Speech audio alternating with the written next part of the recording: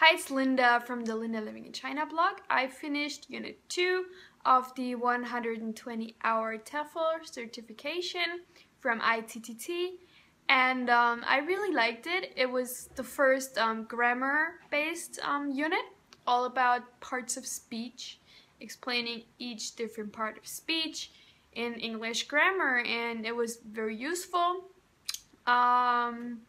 A little bit longer than Unit 1, but still it was not too much. I didn't need a lot of time working on it, and yeah, the test was pretty good.